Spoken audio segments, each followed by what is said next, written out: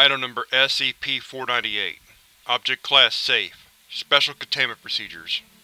SCP-498 is to be contained within a soundproof bunker beneath site with a minimum of 2 attending Foundation security officers, properly equipped with noise-canceling headphones in addition to standard issue equipment.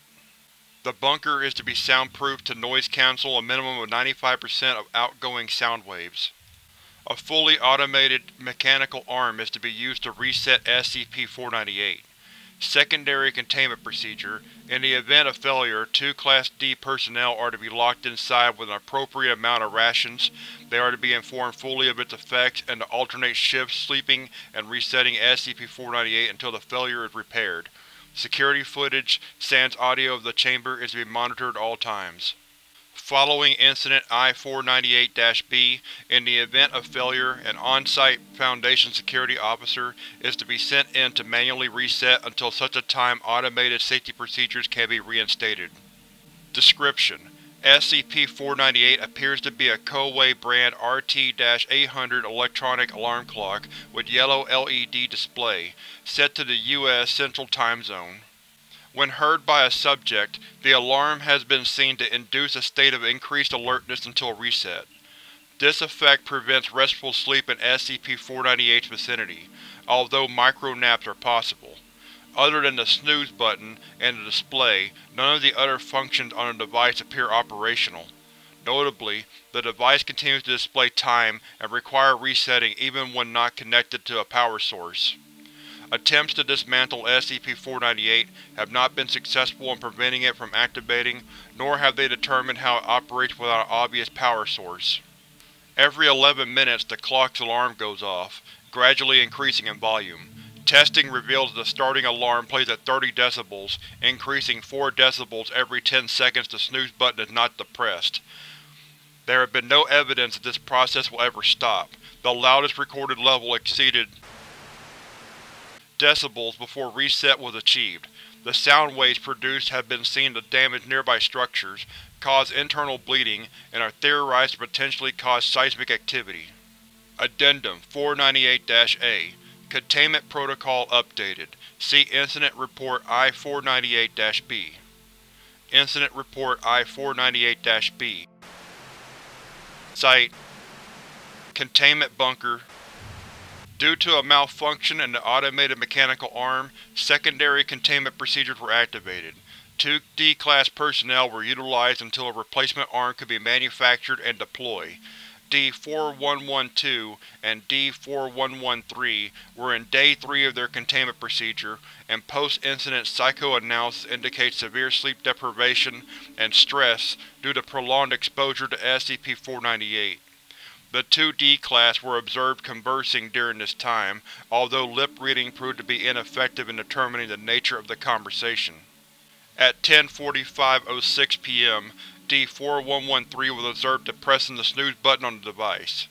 10:56:39 p.m., D-4112 begins to become noticeably and increasingly agitated, gesturing towards SCP-498 and D-4113.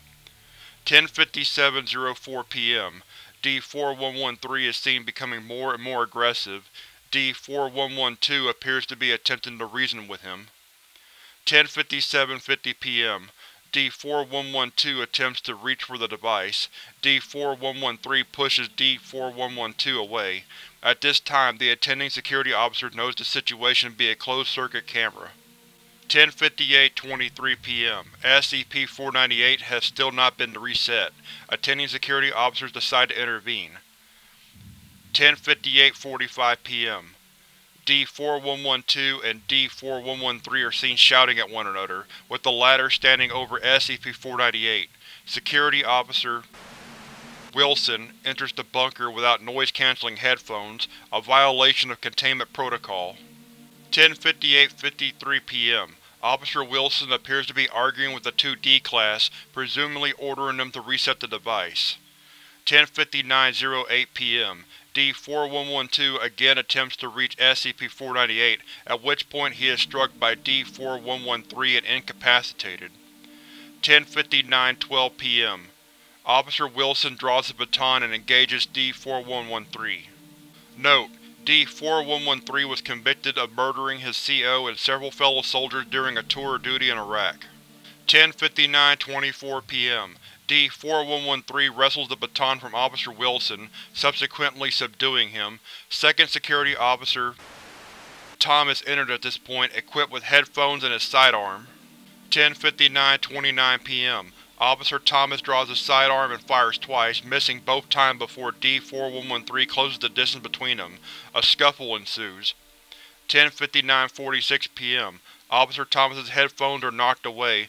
Both personnel are exhibiting severe pain at this point, presumably due to SCP-498. Camera footage vibrating due to acoustic stress. 11:00:02 p.m. Officer Thomas manages to put distance between himself and D-4113 and fire his sidearm. D-4113 is terminated. Officer Thomas stumbles from the bunker, sealing SCP-498 and the occupants inside. Despite ruptured eardrums, he managed to activate the containment breach emergency switch before passing out. 11:01:56 p.m. Camera fails due to acoustic stress. 11:25:58 p.m. Due to an unrelated simultaneous breach at site, containment teams arrived nearly 25 minutes after the alarm was activated. Upon arriving at the scene, it was discovered that D-4112 had at some point crawled himself to SCP-498 and activated the snooze reset. He was found repeatedly depressing the button, despite suffering from burst eardrums and internal bleeding. After Action Report.